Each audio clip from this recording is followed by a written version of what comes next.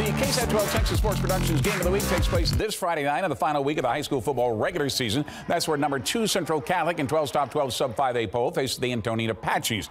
This has been one of the best seasons ever in Button history, and you knew it was going to be special when they shocked Southwestern 5A team in their season opener 31-7. They also had another win over a 6A team in Laredo United South, with their only loss coming against an undefeated 5A Alamo Heights in their third week of the season. As a result, Central Catholic is 8-1 overall, 5-0 in TAPS Division 2, TAPS 2 Division 1. The Antonian Apaches are 5-4 overall, 3-2 in district, trying to hold on to that last playoff position. One of their signature wins of the season came against Pleasanton in the second week of the season, a 4A school, and against a 3A Blanco school in the fourth week. Now these two private schools collide on Friday.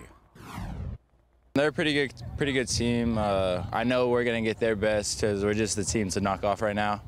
And we're number 1 in district, so we're just trying to finish district perfect. So we're going to handle our business this week.